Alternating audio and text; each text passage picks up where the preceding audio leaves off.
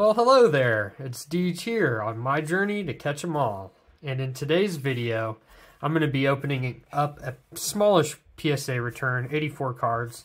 I already got these listed, so I kind of got to hurry up and go through them. I created a Python program that I made available on my website that takes PSA certs and creates eBay listings for you right away. Oh, you see my son's little hand creeping in there. He's here with me today. He wants to see what cards we get. But, yeah, I'll link that video up above here. Go ahead and check it out. It's going to be really useful for anybody that lists cards from PSA submissions. So, yeah, check it out. I listed about 50 of these cards. I'm keeping some, and some were duplicates, but about 50 cards in about 15 to 20 minutes. So, I don't know if you can list that much on your own, but this tool, I think, will be able to help you. All right, so let's dig in. So amidst editing, I decided I wanted to go into detail about how I consider a grading of a card good or bad. And by doing these calculations is how I decide that. So you got to take the market value, what you sell it for, subtract the raw value, because if you're not making any money, more money selling it graded than you were selling it raw, you're really not doing anything good. You're just wasting time, money, and resources. So you have to subtract the raw value, then you subtract the PSA cost, which for me in this order was $15.45. And then you got fees, your selling fees, and I'll calculate those at 12.5%. In general, it'll be plus or minus that, but that's just what I'm going to do for this. So say, for instance, you sold a PSA 10 card for $30. Its raw value is $15. Its PSA cost is $15. And its fee would be close to $3-4, something like that. And you'd be losing money. You wouldn't be gaining any money. Even though you sold it for $30, you might as well have sold it raw, because you would have made $3 more in the end selling it raw. So this is the calculation that I think is important to look at when going through graded cards, not just how much a card is valued at PSA 10, because that doesn't really give you the information that you need to know if it was worth it to grade or not. All right, so let's see if I can open this without sharing any personal information. I got some of my buddies' cards in here, so I'm not sure what order they're going to be in, but let's just go from this side, get the personal stuff out of there. Just take it out.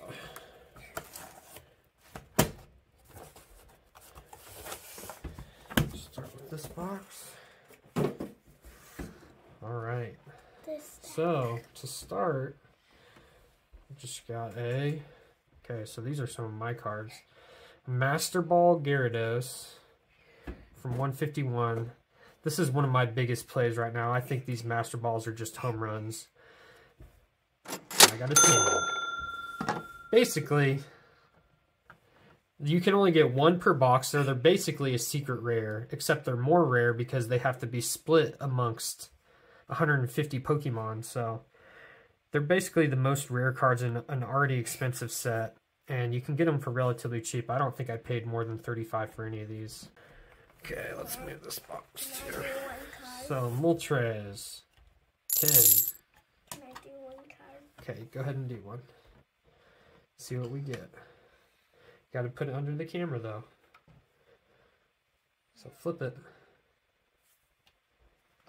Ooh, Mewtwo Art Rare from 151, also a 10. It's more of my cards. These are not in order, though. I know I got a bunch of these Mewtwo's in here, so we'll just kind of go through them. Another 10. Very nice. Another 10. So that's 3. Oh, man. Another Master Ball, Snorlax, and a 9. I think these 9s I'll probably at least be able to make my money back. If not, just keep a few 9s for my collection for fun. Ooh, another Snorlax at 10. I'm sure that's going to be a decent price. Haunter, 10. Oh, who doesn't love Tomokazu Kamiya for real, though? Plus, it's the Gengar line. I think that's going to be a home run. I think I got a couple of those graded. Hopefully, I got a couple 10s. So we got a Persian and a 10. I'm not going to spend too much time. Oh, there's a Haunter and a 9. It's alright. Ooh, Ghastly and a 10. Another Master Ball. Another Ghastly and a 10. Very nice. Persian and a 9. That isn't great. Now looking at it again, the centering is a little off. I'm surprised I sent that. Maybe I thought the 9 would be decent. In fact, I don't think I pre-graded these on the channel, but it'll be fun once I get some returns of cards that I pre-graded on the channel to kind of go back through and look at them and compare and contrast like what I did wrong when I was pre-grading. That one was a little off-center too, that Haunter. Arcanine and a 9. Dang. I pretty much blindly sent most of these just because the quality was good and they're the Master Balls and I thought I'd be able to do decent on the 9s as well. Alright, my son's going to do the next couple. We got a 10 on the Machamp Master Ball. And then next, let's see what we got. An Articuno Master Ball and a 10. So you can see I kind of just did a big spread of a lot of different Master Balls. If you have one of too many, it's just going to be hard to sell. And another Moltres and 10. I wanted a couple because it's always nice to have replenishable listings. But, again, I wanted to spread it out. Ooh. I missed the hype on these. I think this was going for like $200-300 at one point in time. I think it's closer to like 70, 80, maybe 100 right now. But those TR hollows from the Sun and Moon era. Alright, we got a Pokemon Go Mewtwo. Everybody's getting those boxes off Amazon for like 45 bucks and just trying to recoup those costs with some of the hits. Oh yeah, Radiant Eevee and a PSA 10. Alright, and this is a card that my son pulled himself from a Happy Meal. I thought it was perfect. I want to look at this card actually because just you can wait for the next one. Because I thought this was for sure a 10. Like, the back looks good. I feel like if you get some of these cards, like, the backs are, like, a different kind of cardboard. Like, it's almost like they made them with different cardboard. And I think that they're getting punished for that. Because that, I don't see why that shouldn't be a 10 looking at the rest of the McDonald's cards. But that's annoying. Oh, man. I thought this one had a chance as a 10. This was a card that I pulled out of a first edition Rocket box I opened about 10 years ago. Man, I wouldn't have sent these if I thought they were getting 8s. I thought they were going to get 10s. So we got a first edition Jungle Tauros and an 8. The back must have been really clean for me to send this. It's pretty clean. Get maybe a little off center. I guess it's a 9, but man, I thought that was going to get a 10. Probably the centering. Oh well. Gotta try. A 9 is definitely a loss. So we got a Trainer Rare Remix Bout Welder. I think that's going for about 50, 60. Ooh, Fossil Haunter. If I buy a lot of collections and you get like some near mint, definitely not gem mint hollows, and they sell for so much better if you just get them graded like in a 7 or an 8. Like if you sell them raw, you'll get like $5-10 bucks, but if you sell them graded, you'll get 30-40 and make it like $10-15 back. So I know this is a low pop card, kind of a weird one to send, but when you have a gem mint copy of almost any of the older cards, you want to take a chance on it. Plus, any of the E-Series cards are awesome. Alright, I'm happy about that one. Alright, what's next here? We got another one of the Mewtwo's and a 9. I'm almost under the assumption, like, if you send, like, 10 almost gem mint perfect copies of one card, they're going to give you 1 9. I don't know. That's probably just conspiracy theorist in me, but... Another 10... Another 10. Another 10. Ooh. I actually bought these off TCG Player, oddly. I was looking for my Tyranitar for my binder, the English one, and somebody was selling these in a bulk form, and they're a relatively good price, so I took a chance. 10, another Gyarados 10, very nice. Oh, I might be able to keep one of those. Great. All right, clearing the desk, moving on to the next box. This one feels full. All right, my son's going to do the next stack. So we got a reverse Paldea Pikachu. And a 10, luckily. Got an Eternatus VMAX. Any of these modern Scarlet and Violet. Ooh, Radiant Charizard. My son's favorite Pokemon is Charizard. He's going to want that one.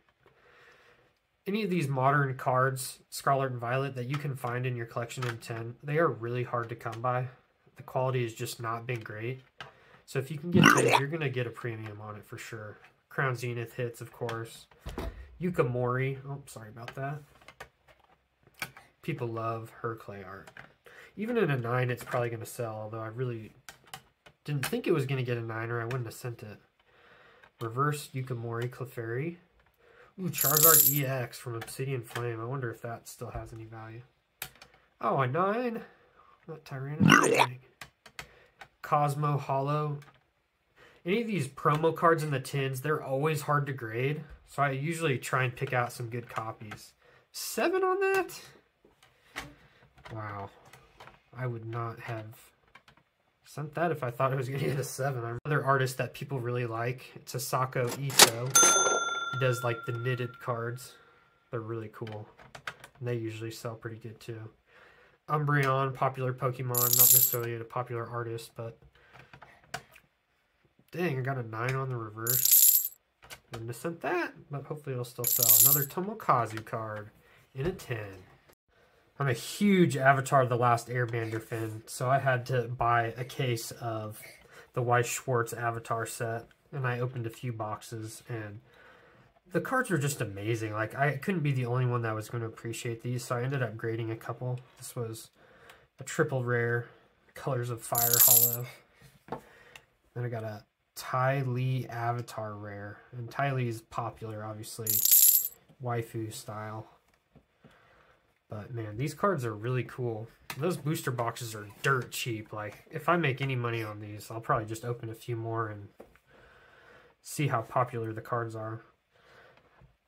I grade a lot of common non-hollows that a lot of people don't grade with popular artists. Like this is a Tomokazu Komiya card. Got a 9, unfortunately. I really try and be really strict and only send 10s, but I'm not the kind of person that just wants to turn and burn through a bunch of cards. Like I'm doing a service for people that collect this kind of stuff but don't have the time or expertise to grade, but they want a perfect copy of all of Tomokazu's artworks.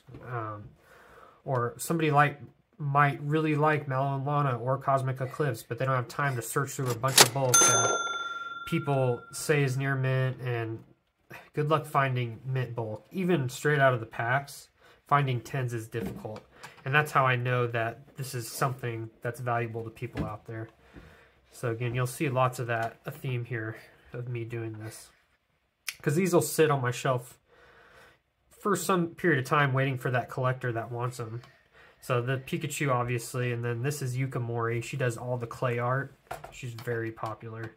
These will probably sell pretty quick. But, you know, you're turning a 10, 20 cent card into 30, 40 bucks, and that's how you can make pack opening free in my eyes. You really got to find the riches in the niches. Another Tomokazu Komiya card.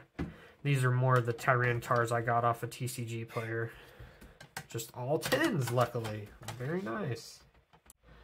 So I got this Raichu in the TCG from that same order, from TCG Player in that same order with those Tyranitars. They were all 10s. It's the beauty of Japanese cards, but also why this card's probably only worth like 25 bucks. More 10s in the Mewtwo. Gotta love that. Need to get some of these sold though, because I'm sure the price is just going to keep going down because of people like me.